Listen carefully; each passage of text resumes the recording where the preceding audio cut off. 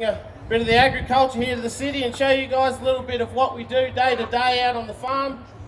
My name's Murray Wilkinson. I'm here to give you a little demonstration of our working dogs and how we use these dogs to help us move these livestock around, whether we be mustering at home in the paddock or working in a yard, just like what we're in here at the moment. So with that, we need to have some instructions for our dogs to be able to work their livestock, so that we can guide them down into some gullies or up onto a ridge to be able to move the stock in the best and safest manner possible. So the country where I live is about 75 k's east of Scone.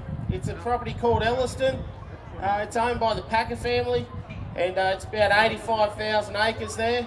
And on that place we run 14,500 head of cattle, 3,000 sheep and 2,000 goats. So the dogs play a vital role in what we do day to day out on the farm. So everything's done the traditional way by horseback.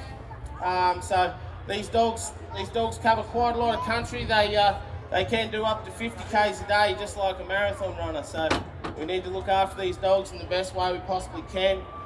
Give them great nutrition and look after their joints and keep them nice and fit and healthy. So.